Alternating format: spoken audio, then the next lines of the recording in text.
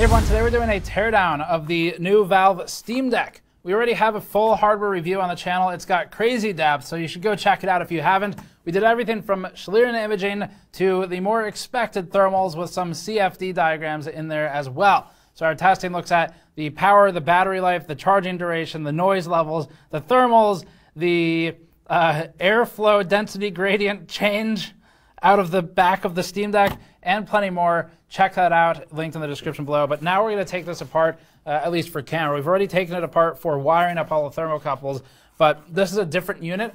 We're planning to show you some of the component level stuff and get under the motherboard as well, which we haven't shown publicly yet.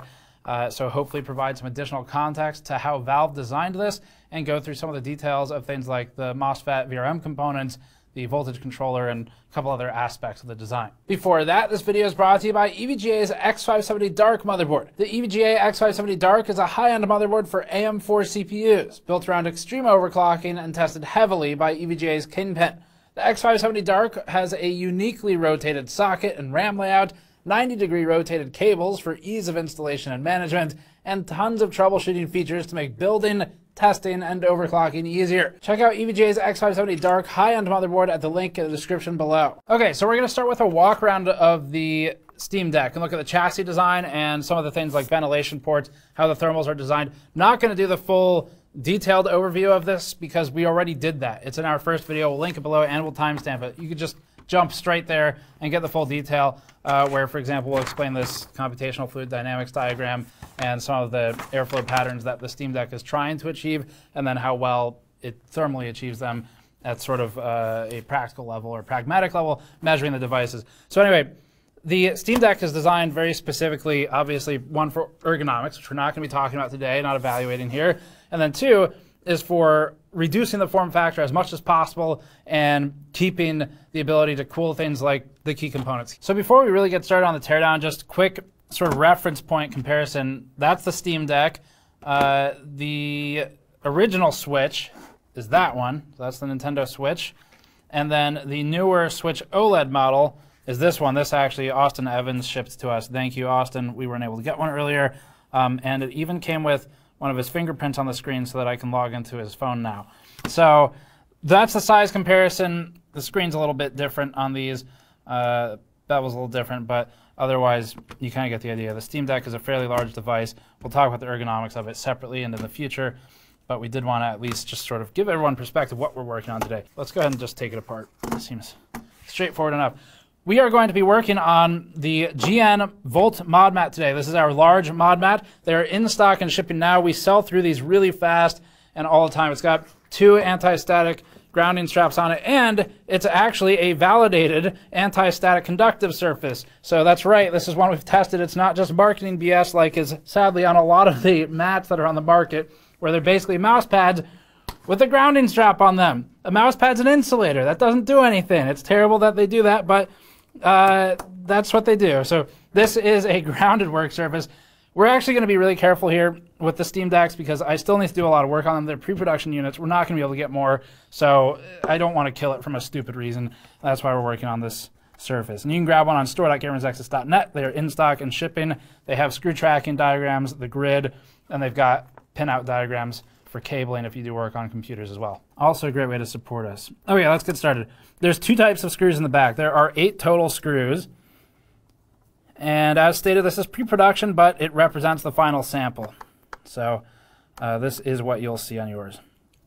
Is that these 4 outer screws are much larger. They have the more coarse thread that's meant for plastic. And you'll see that. Let's get a comparison of these two. So we pan over here to the grid. I'll set them up. God damn it. Okay. Okay. I was able to get the screws to stand up. That was the hardest part so far. I don't know how well you can see it. This one's a coarser thread, the longer screw, and that goes into the plastic. So if you're taking this out, putting it back in, just be aware that you'll destroy the threads it creates if you do it wrong. You can make any screw fit in these holes, but you're going to have different holes at the end of it if you force those in. So it's just 2 more. Last screw. This is a battery-operated device. That means the very first step is we need to disconnect the battery because it'll still have a charge. And if I were to drag this screwdriver across components in there, drag it across two legs of an integrated circuit or MOSFET or something, there's always a chance that you short things and potentially cause a death, because there is power running through the device, even if it's just like 5-volt standby or something like that.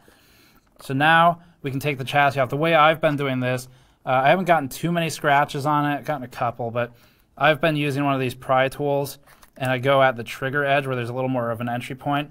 I just start to loosen it a little bit, like kind of pry back and forth like that.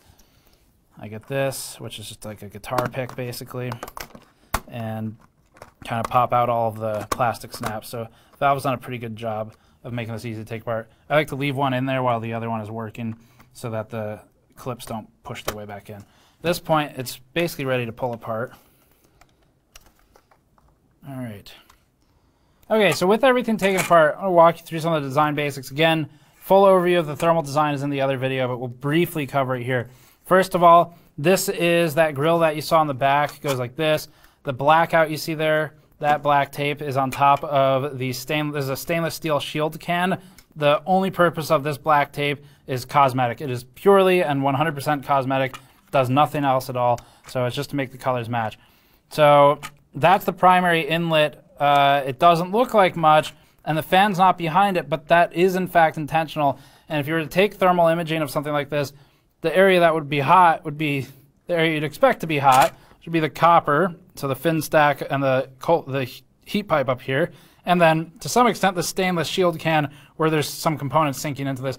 That's why the thermal imaging, we just wired up thermocouples directly, because if you do thermography of this, you're basically just showing that heat sinks get hot, which is working as intended.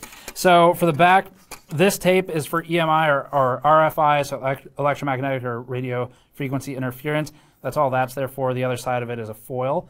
Very common for this type of small device to use. A lot of phones use them too. Paddles are just plastic springs. So you can see that slight actuation there from pushing it. There's no magic here. There's no metal spring, unlike these triggers. On these, you can see the metal spring up in there. So the paddles don't have that. And all the paddles do when you push them, see that actuation there? All that does is push this button right here, which this is kind of like a standard type of switch you would use for an input device. Before I go further and explain the rest of this, I want to disconnect the battery so that we don't have any risk of shorting something out while I'm pointing at things. So to get to the battery, you remove 2 additional screws from the shield can, which go into through the PCB and into I believe a subframe or a magnesium midframe. This foil is just another EMI shield. All right, that can now come off. First thing, disconnect the battery. Battery cable's right here if you ever need it. All right, that's disconnected. Next thing I'm going to do is discharge it. So all the cables are connected here. We're going to power on a couple times, push and hold. So battery, any capacitance that is in the caps or anywhere else on the board should be depleted at this point. So let's go back a step. This is the shield can. This just goes right on top of the motherboard. So terminology you need to know. Maybe we can have our editors highlight these and name them as we go. The motherboard is this one here. It's got the gold outlining along the edges. We've got a couple daughter boards over here. So specifically, this is for the joystick. That connects to this right here. As soon as we take 2 screws out, that'll fall through the board and be only connected by a cable. The other joysticks here, Valve has done an awesome thing, which is they've labeled them left and right, so you can't screw it up when you put it back together. To quote Louis Rossmann when he was teaching me some soldering basics, there's nothing you can fuck up that I can't fix. Except, like I said before, I'm not going to fix your device as the viewer, so don't fuck it up. There's another daughter board down here. That connects to some of the buttons up here. So you got positive and minus for the volume levels. There is a 3.5 millimeter jack. And then, in fact, this cable is an audio cable. You can see it hooking in down here and running down the battery back into the motherboard underside. We need to look at the motherboard underside still. So that covers the sort of the control boards. And the fan is approximately a 40 millimeter fan. It is a squirrel cage fan, so this is known as a blower. And the way this works is it takes air in at the inlet. There's actually a hole on the other side as well. So you get some air access in here. The air gets spit out this way up out the top. Pull a CFD diagram. So oriented the same way. What you're looking at is exhaust coming out the top here. Air comes in through the grate right there over the shield can and flows both over under the motherboard. You get some from the other side too, and across the memory and across the VRM components, things like that. So core components then. The SoC is located here. There's going to be a substrate and then the silicon underneath, the heat pipe, and this sort of bracket or bracing plate, part of the cold plate. The cold plate underside is made of copper. So it's a copper cold plate, copper heat pipe. This is approximately, it's 9 millimeters, but most marketing would call that either 8 or 10. You can guess which direction marketing typically goes. Is a flat heat pipe, very flat. These flatter heat pipes, the interesting thing with these is that they're actually less efficient than the round heat pipes, but they get more surface area contact if you use it, which Valve is using here. It's going to cover most of the die. And then they also are obviously more compact, so they're used for that reason. I haven't cut this open to check. I'm assuming this is a sintered copper powder heat pipe, and the way these work is they have an evaporator end here where the little tiny bit of liquid that's inside of these heat pipes, if you didn't know, there's liquid in them. It will evaporate at the heat source and rise as a gas over to the condenser, the cold end over here, where you can see it's in the fan output and connected to the fin stack, at which point it recondenses as a liquid. It uses capillary action to flow down the sintered copper powder and comes back down to repeat the process, and that phase change is what gets most of your cooling done. That's why anything with a heat pipe is generally very efficient. Not that Valve did not invent these, to be clear, but that's how it works. Components, we'll give more detail on these in a little bit, but there are 3 FETs that are our main concern here. So we've got MOSFETs 1, 2, 3 right there. Their inductors are here. This was the hotspot one that we measured. We called it MOSFET 11 in our testing, and that's about the hottest one that we could find out of the devices on the voltage regulator module. The reason it's hot is because it's in between more VRM components, so it's got really hot inductors here. Inductors are just copper coil with a shell. So you got 2 of those, you got another MOSFET, another inductor. That's a really hot spot on the board. So Steve asked me to talk about the power components with you guys, and the first thing we're going to look at is this little charging IC right here. This particular thing is what charges or controls the charging of the battery from the input from the charging adapter. And then we're also going to talk about this VRM, the voltage regulator module. This is what takes the DC input and steps it down from 12 volts to a more usable, like 1 volt or less for the CPU. And in this case, the VRM has 4 parts. Number 1 being the controller, number 2 being the MOSFETs, which is these little black things we're going to get to in just a minute, and then the inductors, which is these little gray boxes, and then there's some capacitors involved as well. So those are the 4 parts. This would be a spot where it'd be very easy to cheap out on the components, especially because for the most part, nobody's going to be taking the back of this thing off, and it would be easy to have this covered up and no one would ever see whether or not the quality was any good. In our testing, though, these parts all were well within spec, the manufacturer spec.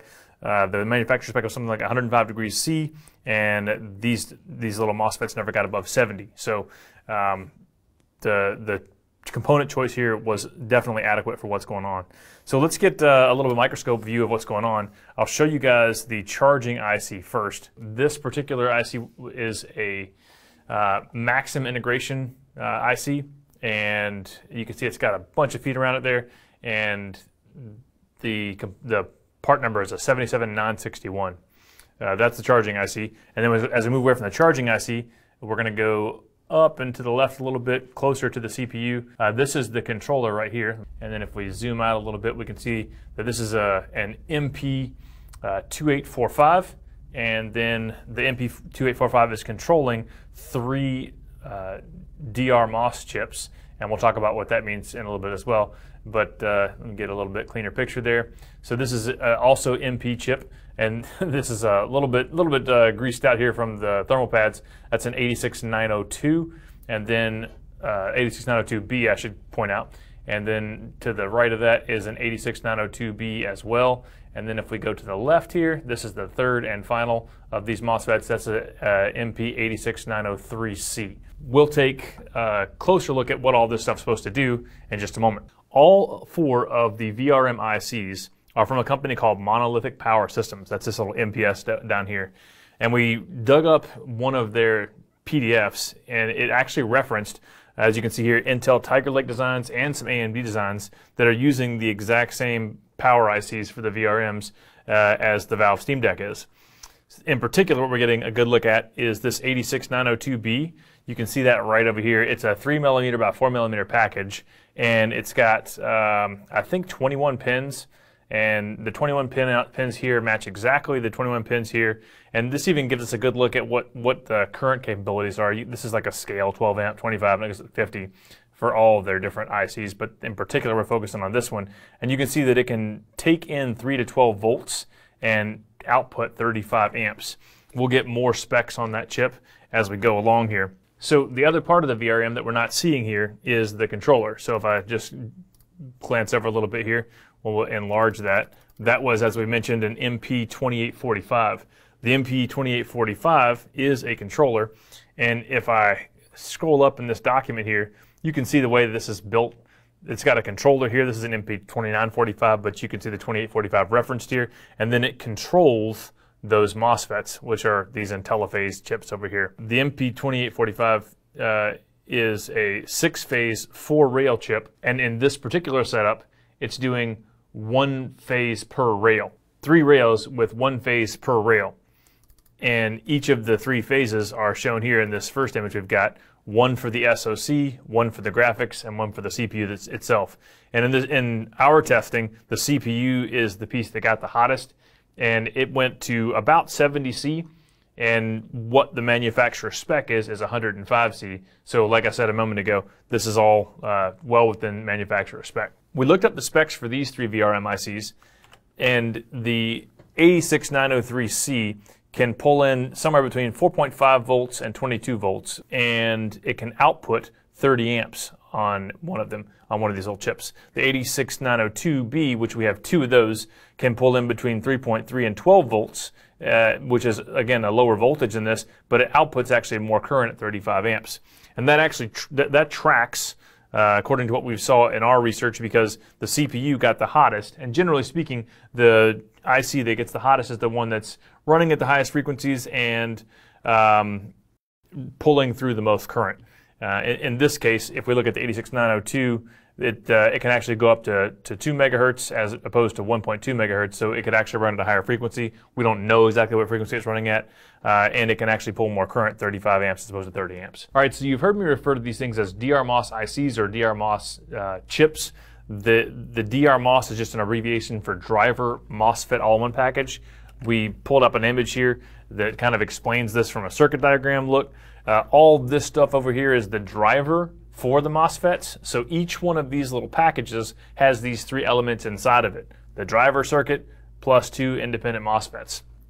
Independent is probably not the right word. Maybe asymmetric is a better word there. But basically, one of these is called a high side FET, and the other one's called a low side FET. That says HS and LS.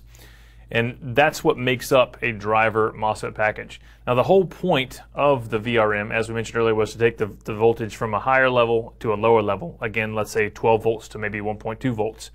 And the way that's done, the circuit design using these MOSFETs, this control, and the inductor that we showed earlier in the video, is through a design called a buck converter. And the buck converter takes the voltage and steps it down. So if you're hearing any of this terminology in other power design talk, you can now have a better idea of what it is. So buck converter, VRM, kind of the same thing in the ideology. That brings us to the last piece of the power circuitry, which is what we actually opened up with at the microscope, and that's the Maxim integrated 77961, this little guy right here.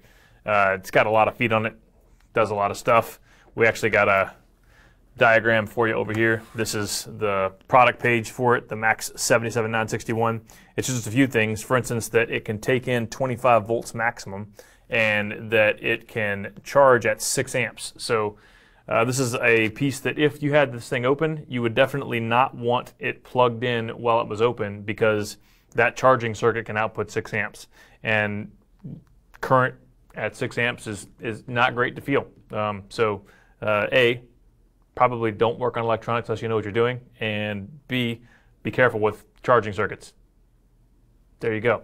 Anyway, and going into the charging circuit more, this one can support 2 or 3 lithium-ion cells, and the chemistry in the batteries can be lithium-ion or lithium polymer. What's interesting here is that the temperature rating on the documentation says that it goes up to a max of 85 C, but according to Valve's documentation that they gave us, they said that the IC could support up to 105 C. So it's possible that Valve got specially designed version of this chip that supports 105 C, and the reason that this is somewhat interesting for us is because in our testing, when we had the heat sink, or let's call it the heat shield on this chip, it actually got, as if you go look at our first video, it actually got up to about 90 degrees Celsius, and then when we pulled that off, it got even hotter. So if 85 C was the max for this chip, then we exceeded that, but like I said, according to Valve, it can go up to 105 C. So that wraps up all the power circuitry in the Steam Deck, and I'm going to throw it now back over to Steve so he can continue with Teardown. Okay, so we've teleported and swapped out Steam Decks here. I had to give Patrick his back for testing more gaming applications, and the one I've been working on is the Frankenstein one for thermal testing. I couldn't disassemble this further in the initial review because I didn't want to tamper with the thermal paste used under the cold plate. As for the thermocouples you see here, we took a industry standard approach to wiring up thermocouples. Valve actually uses the same process. Our thermocouples plus the special bonding solution we use are about 190 microns thick, so very thin. They don't really meaningfully influence the results.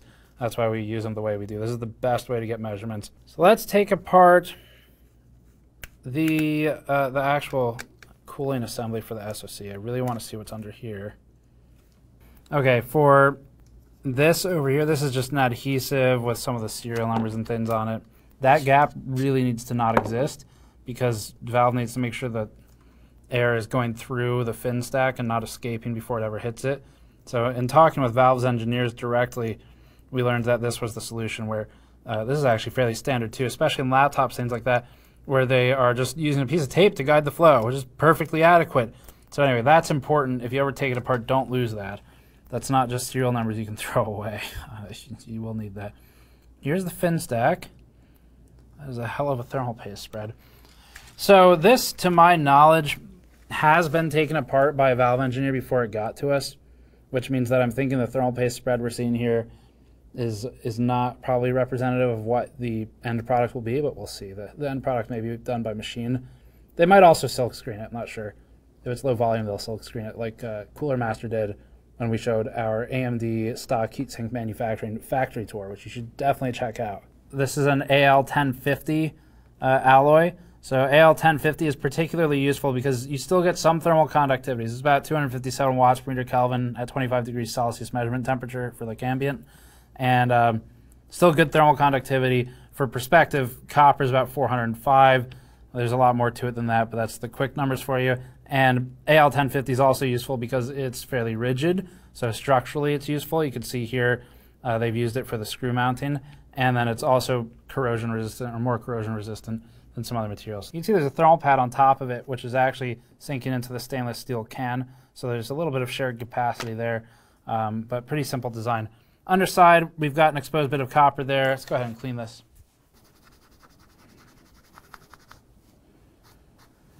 There you go, just a copper contact patch. I'm going to do some pressure testing and flatness testing on this. We'll have it in a separate video, so check back for that. Same methodology we use for our cooler reviews, where we're going to use a special chemically reactive paper for some of it. And actually down here, if you look even further down, really good attention to detail on Valve. I'm pretty impressed with this, honestly, especially for technically pre-production. That thing in there, that's another damper. This is maybe a piece of foam and some tape to help with reducing a rattle, and also probably positioning it on the Z-axis the right place. Okay, so let's talk about the thermal paste spread here. Some people are going to comment about this. Having too much thermal paste isn't really a thing. We've tested that comment. Not really true. There is obviously an absolute extreme where it becomes true, but thermal paste will just squish out, and that's what you're seeing here. The SoC here is actually branded, which is kind of neat. It's got, this is a AMD product, TSMC made. It's disconnect a bunch of cables, and I want to pull the motherboard out here. This is the motherboard cable. We'll see where that connects in a moment. Maybe to the display. The display's underneath. There's a cable here that connects, this is data, this connects the joystick, which was here, to the controller board underneath, which is used for input of the triggers and some of the other devices on the other side of the screen, plus these paddles. And then over on this side, same thing. On this control board, you can follow the cables, goes down this way and connects back to the motherboard, as does this one. You can see it goes from the motherboard underside here over to the control board here, and that's how they talk to each other. This is where your SSD and your Wi-Fi module will go. So we'll look at those as we kind of take it apart. There's EMI or RFI shielding there as well. So for the wireless antenna, you can see the black and white lines running right here from the wireless card underneath, and those get soldered in at this spot. So that's where your antenna are situated. Oh, nice. They've labeled it. I love it. These are just foam, and it's just to stop that shield can from scratching up the PCB. I mean, I'm impressed so far. Just it's stuff like that. It's small attention to detail. That's always what we look for and what impresses us when companies, I don't know, give a shit.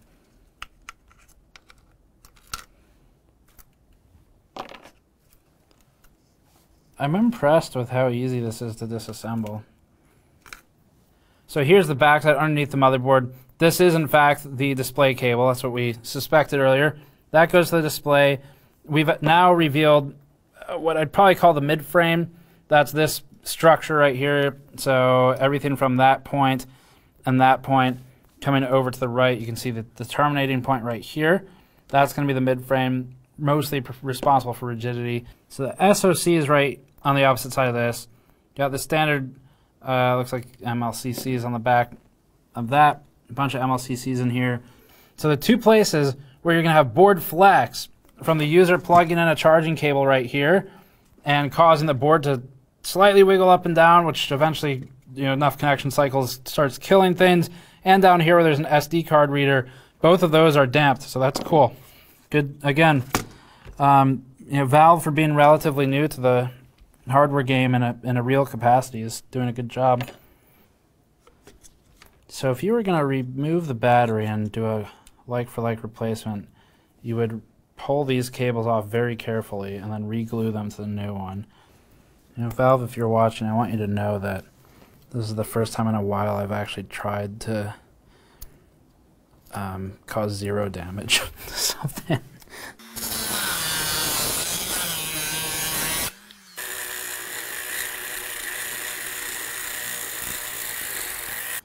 I'm so happy we finally have a use for this Sharpie. If you want to buy signed mod mats or toolkits, by the way, we sell them on store.gamersnexus.net. I use silver though, so we have about 1,000 of these because they come in forced packs. Manufacturing information. It was made in 2021. November is what's punched over here. And our model happens to be number 11 out of 290 from the initial pre-production run. So if you've been wondering how long they've been making it, if you wonder why did Valve push back the December launch, the answer is that this one was made in November. That's why.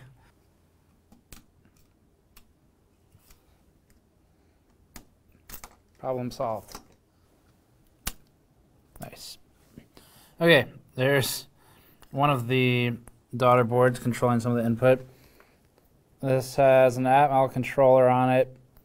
ATS AMD 21J18.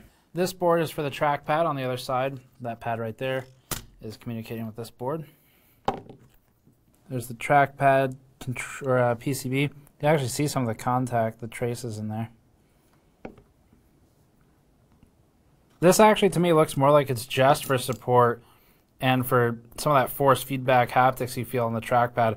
I don't think that's doing too much thermally on this side. I don't think it's doing anything thermally on this side.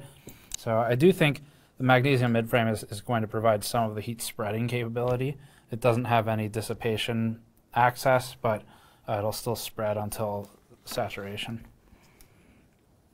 I like this. These cables are labeled as well. So this is the D-pad, and this one is labeled action, which is just going to be the 4 buttons. That is a speaker right there. That's the box holding the speaker. And then this is the other speaker right here.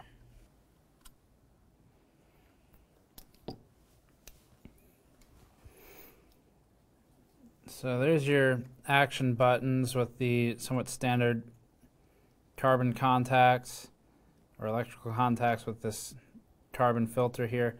So that's how the buttons are connected. This is fairly standard, really. You can see the plastic pieces in here.